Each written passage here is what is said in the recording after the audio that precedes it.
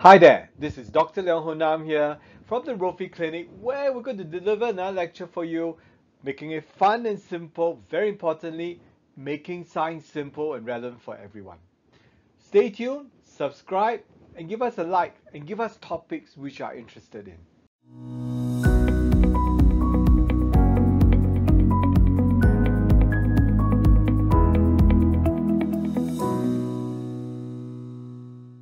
Today's topic is very interesting. It's about post-COVID cough. Many people after COVID had a persistent cough. In fact, many people think it is long COVID. First of all, persistent cough need not be long COVID. In fact, we like to define long COVID differently. Watch our YouTube series on the long COVID to understand more about it. This time round, we want to try to tackle the nagging cough which you have.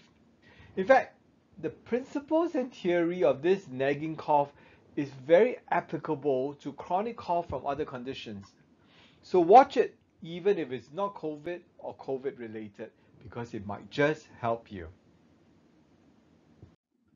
First and foremost, I want to remind everyone that this video does not replace your medical consultation with your family doctor or your specialist. You see, this is just a guide, and I just want to use this to try to open your mind, open your perception onto what are the multiple different causes of cough there are. And perhaps you can change some of your lifestyle so as to better deal with the cough. Cough is annoying, cough can affect your sleep, and it comes at the most inappropriate time. So again, speak to your medical doctor, speak to your family physician. They are truly your best friends that help you get rid of your problem. If your family physician can't solve the problem, you might see a respiratory physician or an infectious disease specialist to try to help get to the root of it. The causes of cough are obviously many, and in many situations, you would require a chest x-ray to complete evaluation, or in some cases, even a scan of the chest. So don't rely on this video alone to solve your problems, because there are just too many causes. And very importantly, be patient. Chronic cough, well, it won't just go over way after just one day. It takes a bit of time. Use the measures which I'm going to suggest to you together with the help of your family physician. Perhaps we can get rid of your cough once and for all. The impetus for doing this slide was that many patients came to me with cough and they said it was long COVID. But if you broke it down for them, if you actually go through the details, you realize that the chronic cough was quite separate from long COVID. We can actually break down the cause of the cough, treat it, and in turn the patient is relieved of the cough. And honestly, long COVID is a curse. Chronic cough is not pleasant, but certainly we have a lot more treatment modalities to try to get rid of it. And we often can be successful if we work in partnership with your doctor. Only when the patient and the doctor works together do we get the best results. So what do these patients with COVID tell me? They'll say that there's a persistent itch in the cough. You just have to cough it out because it's so annoying. Or there's a phlegm there that's stuck and you have to keep coughing to clear it. If you don't clear it, it will remain there. Coughs that comes in bulks. Cough, cough, cough, cough, cough, and finally it's over. It doesn't just come one cough or two cough, but they go into runs of it. And you realize that sometimes the cough can be triggered by something. It could be cold air or the food which you eat. So as you watch this video and before you go and see your doctor, start observing your coughs. What triggers it? And with that, you can actually get a clue to the etiology of your cough. So this set of slides, this lecture is just to try to give you the insights into the origins of the post-COVID cough, and the list is certainly not exhaustive. I intend to just try to help you to be more perceptive to your own symptoms and in turn, hopefully get rid of your chronic cough. Again, in partnership with your doctor. There you have it. These are the 4 most common reasons why you would actually have a chronic cough after COVID infection, or in fact any viral infection. We have post-nasal drip here as well as sinusitis. So it's from the airways above your nose. You get gastroesophageal reflux, where acid contents from the stomach goes up, heats the food pipe, and in turn affects your throat. It could be an airway problem, asthma, bronchitis, or hypersensitive airways. We're going to talk a lot more about that later. And lastly, neuropathic cough, where it is an irritation of the nerve. It's a nerve problem. So very importantly, when you cough, you are forcing air out at about 10 to 15 meters per second. You translate that to kilometers per hour, that's 36 to 54 kilometers per hour, or even 22 to 33 miles per hour. It is actually very, very fast. It's equivalent to you driving on the road, putting your hair out, come again, dry your hair out. So you can actually mess up your whole hair. So that's important because it would describe to you what your throat will be like if you keep coughing and coughing and coughing. You will damage the inside of it. What I really want to tell you is this. The first lesson for chronic cough is try to suppress your cough. If you keep coughing non-stop, you will in turn tear the insides of your throat, and this would injure the inside of your throat, and this will cause more symptoms. So try to suppress some of your cough, cut down the speed of air that comes out. This will help your cough subsequently. First reason, post-nasal drip or sinusitis. Many of us do get nasal congestion and you have blocked nose, runny nose after COVID infection. Actually, you have it during COVID infection and it tends to persist. When you lie down, you can imagine it falls backwards towards the back of the nose, and then when you lie down, it falls into the throat, lands on the throat. It feels very uncomfortable. So what you really want to do is to clear the nose. Clear the nose, that way it doesn't fall backwards. What are the ways in which to help with the post-nasal drip? It is fluid. You must have enough fluids, have enough hydration. Number two, one trick which I really like is sinus rinse. It's salt water going into your nose, then coming on the other side. So this will help to rinse out all the gunk into the front so it doesn't fall onto the back. Inhaled steam does work as well. And lastly, and in partnership with your doctor, use of a steroid spray or even oral steroids in the bad cases. It will help to shrink the congested nose or even a sinusitis, and in turn you will feel much better. Now this is a slide to show you two pictures. Sinus rinse. This is a sinus rinse which I do recommend to my patients very, very much. In your top picture, you can see you're squeezing water into the nose and it comes out the other hole. This will help to rinse it all the way to the back. Very effective, very good. Please don't do water. Plain water inside there is extremely uncomfortable. It comes in salt sachets, and if you want to make your own salt sachets, Google search the term sinus salt rinse solution, and then you get the recipe. You can make it on your own. That will save you some money. But honestly, each packet of it isn't very expensive, but it's incredibly convenient.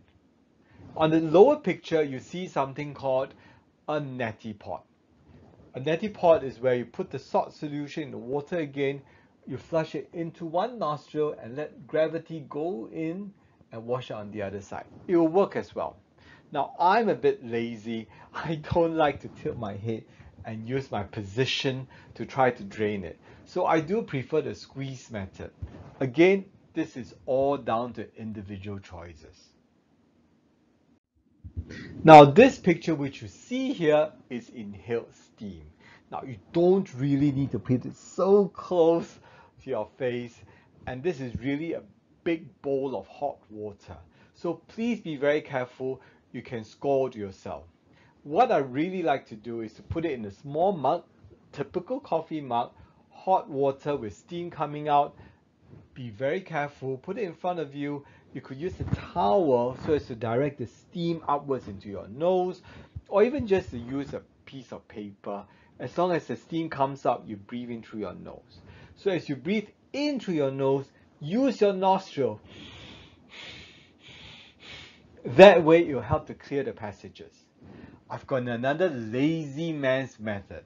When you do shower and you shower with hot water, as the water comes in and you're rinsing yourself, breathe in and out through your nose with the hot steaming water. That will help to clear the nostrils as well. And yes, you can use the water to wipe your nose. That will help out tremendously. That's my lazy man trick, my lazy man's trip. Next thing is actually gastroesophageal reflux. All of us have our stomach, and that makes a lot of strong acids with very, very low pH reading. There is a valve right sitting above the stomach. It's called the esophageal sphincter. Now that sphincter is to prevent acid from going up.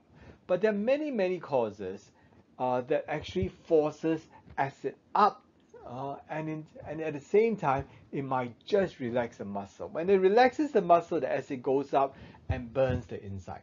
Remember biology? Your throat area is alkaline, your esophagus is alkaline, and what you have is acid. When acid mixes with alkaline, it is complete disaster. It actually causes a lot more reaction.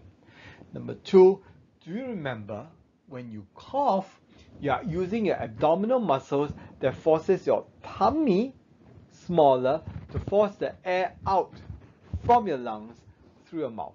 But what gets squeezed at the same time as you cough? It's actually your stomach. So your stomach gets squeezed, and you can imagine the poor muscular sphincter would in turn be forced and forced and forced, and one day it'll give way and your reflux happens. So coughing will actually aggravate gastroesophageal reflux. And remember the rule number one, which I told you a few slides ago, control your cough, because you are going to control gastroesophageal reflux. Now, how can you tell you are having reflux? Number one, when you lie down in bed. When you lie down in bed, the acid mechanically is much easier for it to go up your esophagus and cause coughing. So people will notice it, say about 1-2 hours after sleeping, or in the severe cases, it can happen quite quickly thereafter. They notice that certain foods will trigger it. We have spicy dishes down in Singapore. We have the laksas and the mee siams. The fatty food, if you have a huge fatty milk. For me, even a full cream milk can actually trigger reflux for me, because the fat in the full cream milk can just trigger reflux. Coffee is a known trigger. So these are some of the foods. How would some of the people describe it? Well, they might describe it as acid rash. They feel this acid coming up, it's like burning, and it can cause chest pain. It can cause chest tightness, because the response is that everything, including your esophagus, will just contract. You have this tightness feeling to it. So acid rash is another one. And sometimes people say burp. You can hear the air coming out, because in truth, your sphincter is released, some of the acid has started going up. What I would recommend is, number one, please diet control. You have to be disciplined. You have to be disciplined with avoiding oily food, fatty food, spicy food, and acidic food. Coffee, no coffee.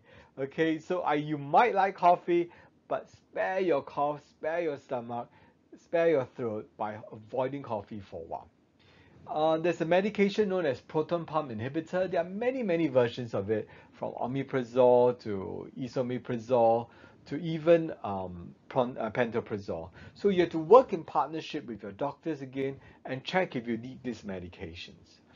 And of course, sleep. Stress is a known factor, known causative factor for gastroesophageal reflux. So I need you to have adequate rest, less stress, and you'll be fine. Next, airway issues, point number 3. So under airway issues, for some reason, your lungs, let's assume there's no pneumonia, etc. Your lungs' airways may have problems like bronchitis. where the airways get choked up with a lot of secretions, and they'll give you a wet cough. Sometimes it's actually just plain old asthma. You have asthmatic tendencies, or you're known to have asthma, and the COVID triggered the asthma. What you need is actually asthma treatment. The last thing is actually post-viral bronchial hyperreactivity syndrome. Big, long name, but it's actually very simple. After the infection attacks the airways become very, very sensitive and goes into hyperreaction. Think of it this way. If your arm, you scalded your arm, and your skin has since recovered, 2 weeks later you pour cold water on it, the arm will still hurt. So bronchial hyperreactivity syndrome just means your airways are very sensitive. Don't annoy it. Don't annoy it with smoke, don't annoy it with cold air, cold water, or something too pungent. You will end up coughing. It's like our spouse who's just a bit annoyed with everything. You just touch it, our spouse just go into a hedgehog fashion, and that's what happens in your airways, and in turn you'll cough. And these people will often tell you that cold air, cold water will trigger it. At night when it's colder, you'll trigger it. Or if you exercise, as you exercise, you'll trigger it.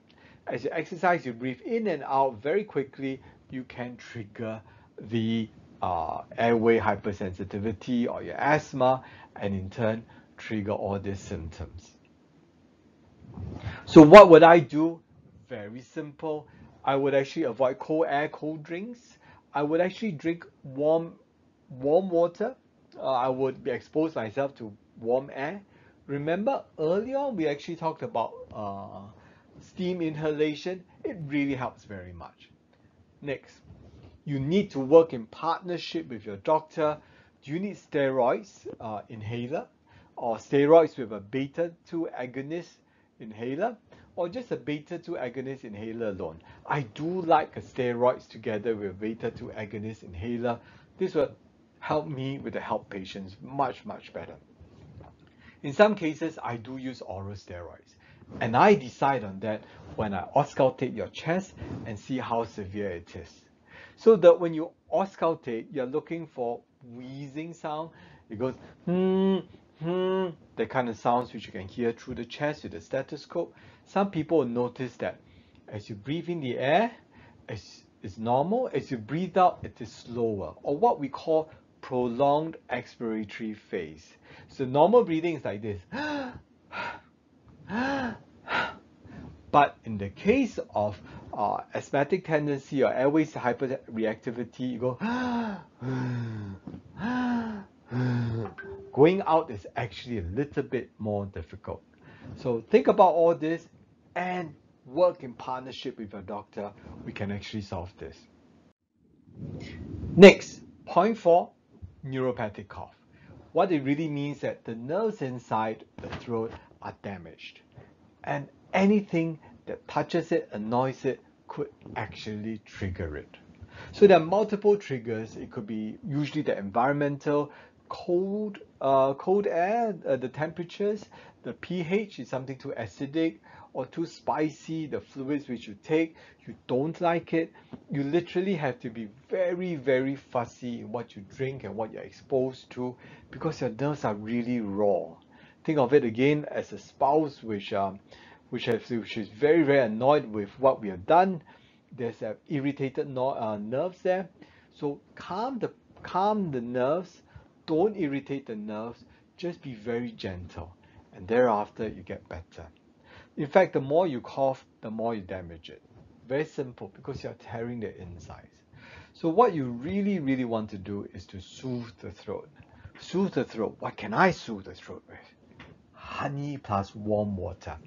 Honey plus warm water is really great.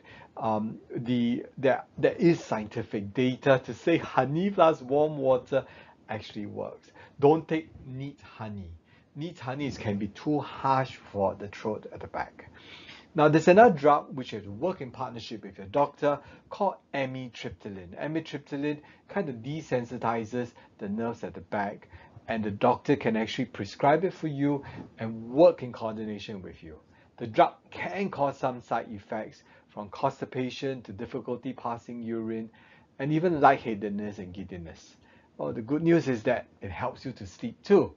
So if you've been difficult for you to sleep because of your chronic cough, taking it might actually help you to sleep by suppressing your cough and help to induce sleep. There you have it. This is my honey plus warm water. I love it. Honey plus warm water, drink it. It is really soothing. You are going to help you recover your throat much faster.